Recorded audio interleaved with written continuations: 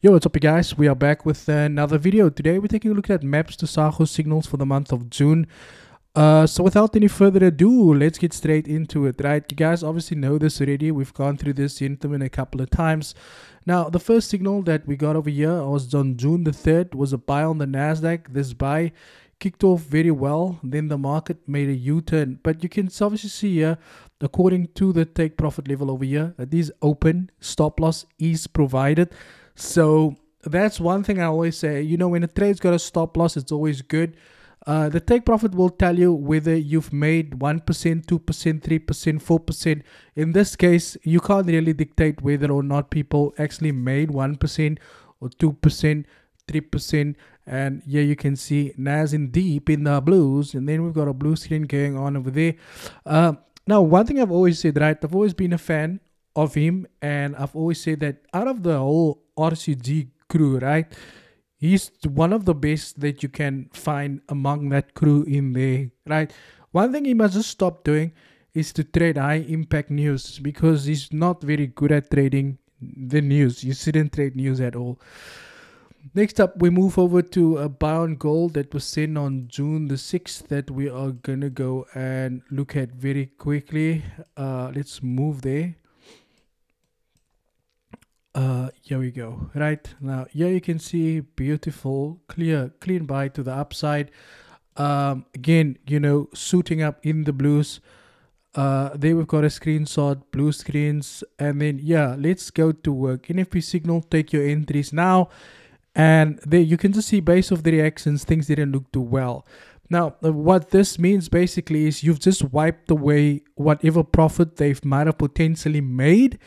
Because remember, high impact news will wipe away more than what no news would wipe away, right? Because of the volatility in the market that moves so fast, and it moves by a lot of points at one go, right? That's why I say you'll see every trade related to news has gone wrong, and that's why I say you must just stay away from trading news events, right?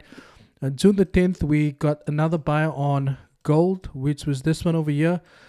Yeah, we had a little bit of profit, right? We had a little bit of profit, then some drawdown, and then I believe we got another gold trade not too long ago, which was this one here, June the 11th, which was this one over here. This went very well, and then eventually moved actually quite well there further, but I know they would have not kept this trade for a full day because of the signals that keeps coming through on this group, right? There's RCG.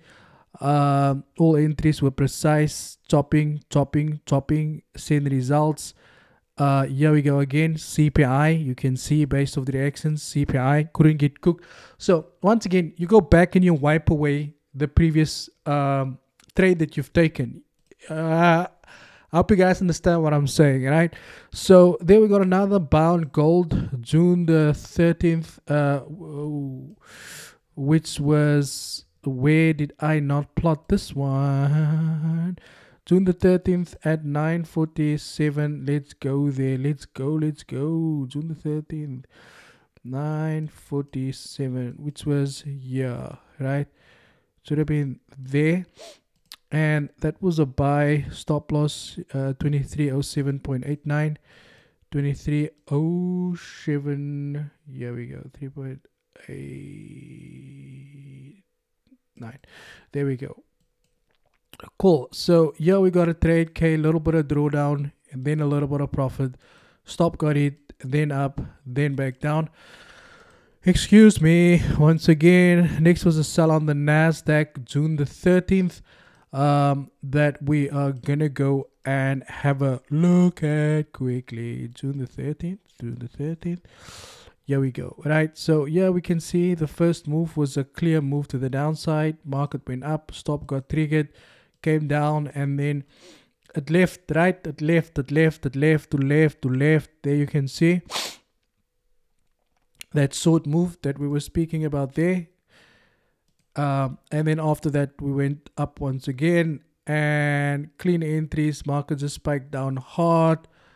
What do we have here? There was a trade on AUD CAT also. Let's go there. Let's go. June the 17th, 11:41. Here we go. Okay. this was a not that good of a trade. Market just went straight down. That stop loss got triggered. Then there was a sell on gold, which we are gonna go and take a look at very quickly on the 17th. Here we go. Okay, this sell also didn't do too well. Okay, you can just see by the reactions, right? It's not rocket science. Expecting a further drop. Was that a signal? Stop loss will be set up as market giving bullies played out exactly. Okay, that wasn't a signal. Okay, June the 21st, which was this one over here. Okay, we had that move up, down, up, and then gone, right? Here we go. Empire, there you can see again this one.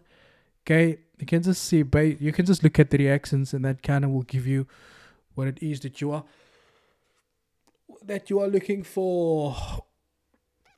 Oh, yeah, I've been in bed a whole day. Yes, to tell you guys a story quickly. So I bought some stuff to clean mold off my fridge, right, on the side of the fridge. So I sprayed that stuff on last night before I went to go sleep, but I didn't account for the stuff being so strong. Yeah, that stuff was strong. So this morning I woke up, the headache had me like, whoo, and that's why I took some stuff. I was sleeping, and that's I'm recording this video now. Sleeping all day. I feel better now. Thank you for asking. And your mentor probably thought, I wish this guy could just get another headache. It's not gonna happen. Any case, June the 24th. There we go. Yeah, we've got another trade. Some good blues in the blues over there. And then June the 28th morning blue team. And then what was this? June the 26th. Which we had a trade. Okay, nice profit. Little bit of drawdown. Back into the profit. But again, I know these guys, they are not long-term traders, right? Okay, this was July. You can see July didn't start that good as well. Any case, so I've said this before, I'll say it again, when it comes to trading, every month is not going to be a winning month. And he's shown some very good success over the past couple of months that I have reviewed his signals. So again, he's one of the top dogs in that league, in the RCG league.